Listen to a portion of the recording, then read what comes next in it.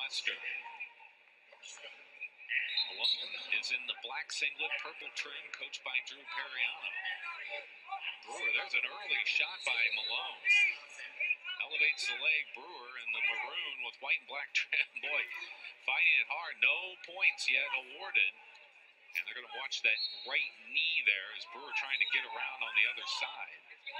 Gets locked in on Malone's right leg. So an early flurry here along, and a double leg takedown for Malone.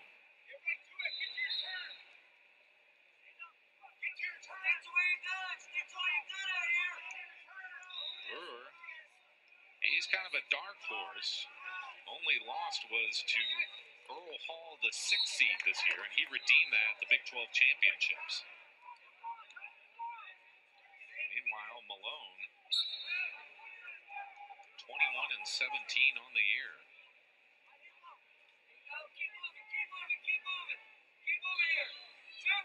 Brewer out of Missouri, Oak Park High School in Kansas City. He's a 4-time Missouri state champion. Comes out the back door after the escape. They're watching the left knee, and they'll get a potentially dangerous. Just over a minute into this one.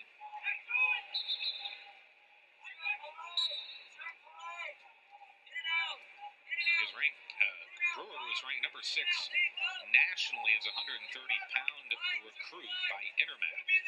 Finished 3rd at the 2010 Junior Freestyle Nationals. Ranked as high as number 2 by the OpenMat.com. Number 71 overall recruit by CollegeWrestling.net. He's a redshirt junior. 5'7" is his height. Goes off the head control. Gets the takedown. So Brewer, after giving up the early takedown, takes a 3-2 lead.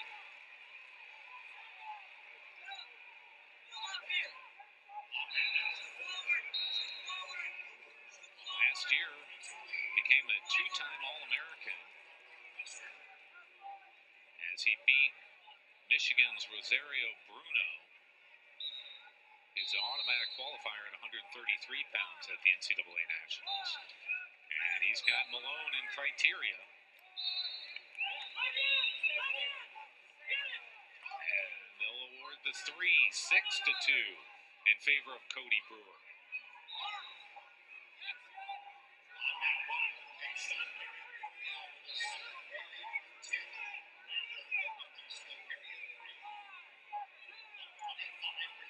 More back points.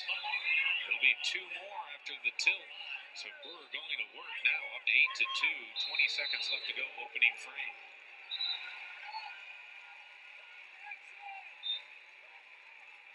Malone. There's a stalling warning on Malone. He's a 5'5" junior out of Granby, Connecticut. Went to Wyoming Seminary. One of the top high school wrestling programs in the country. Kind of ironic he comes from Granby, as we all know the Granby roll. Choice goes to Brewer. He'll choose down to start the second period. He's accumulated 1 minute 8 seconds of riding time, up by 6. High school, he was a 2-time prep champion at 119 pounds and 126 pounds. To his feet is Brewer. Works hands. Let's see if he'll get and they'll give him the reversal as he got out, had an escape, but then went right to work on getting control. Goes up 10-2, so the Sooner with an 8-point lead. Now in a cradle, there's the fall for Cody Brewer. So after giving up the first takedown of the match, he comes storming back, and with 1 minute 32 left to go in the second period, he pins Dominic Malone.